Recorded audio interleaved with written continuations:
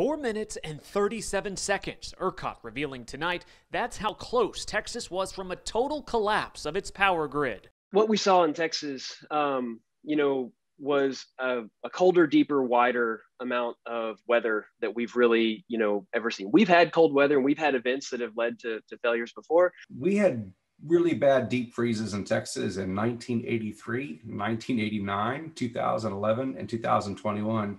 And each one strained the grid and led to blackouts of one sort or another. But it feels like a replay of 2011 in terms of power plants tripping offline, the natural gas system freezing up, the gas freeze-offs causing more power plants to go offline, and then you have like a water crisis and this kind of thing. As several power plants around the state failed, Central Texans faced ongoing electric blackouts as ERCOT cut off power across the region, neighborhood by neighborhood. The feds had warned Texas of poor winterizing plans a decade ago after another big freeze crippled the state.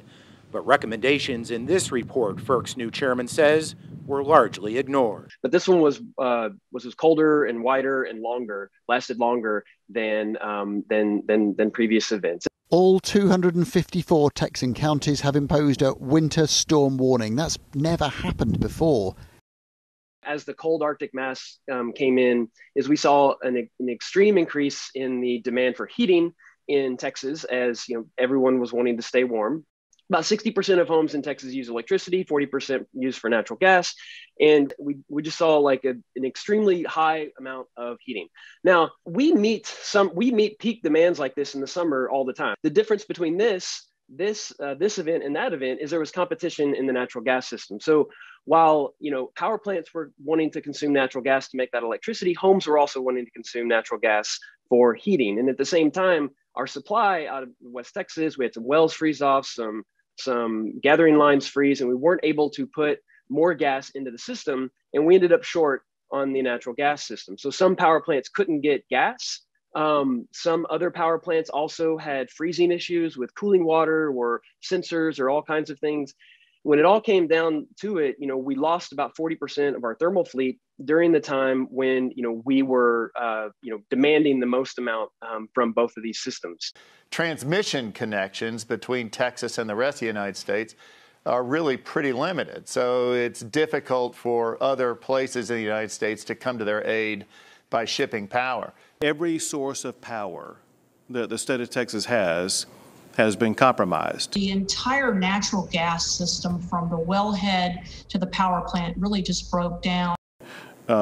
Access to coal generated power, access to gas generated power also have been compromised, whether it be with regard to systems freezing up or equipment failures. It's just frozen right now. It's frozen in the pipeline. It's frozen at the rig. It's frozen in the transmission line. So, and so they are incapable, the natural gas providers are incapable of being able to come up with a gas that feeds into the generators that generate the power that will send power to people's residences there in the Dallas area, as well as our nuclear power facility.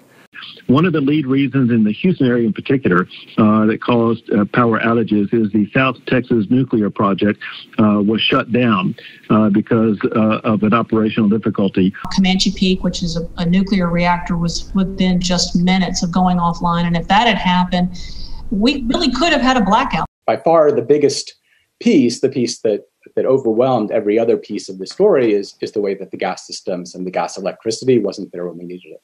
Actually, it's more their natural gas plants that have been affected by the cold weather than it is their wind. And wind turbines had their trouble with ice on blades, but wind wasn't the biggest problem for the grid. The biggest problem for the grid was the frozen thermal plants, the plants that use coal or natural gas or nuclear that really didn't show up to perform. You'll hear the people who talked about the freezing of the wind turbines. It was a very small percentage of the power generation that was lost in Texas from renewables. The vast majority was from baseload generation. During the daytime, solar was the one thing that far outperformed and gave us way more power than we expected. It's a complex set of factors, but what we know right now is that the wind power plants are mostly meeting their expected performance levels.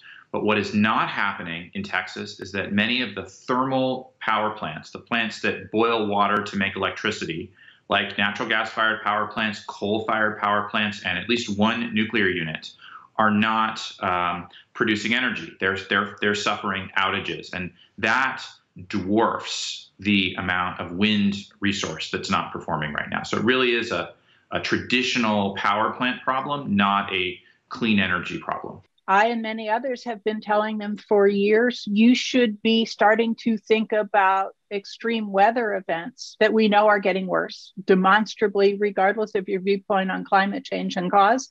Texas is in the gun sights for an awful lot of extreme weather, and extreme weather is getting worse and worse.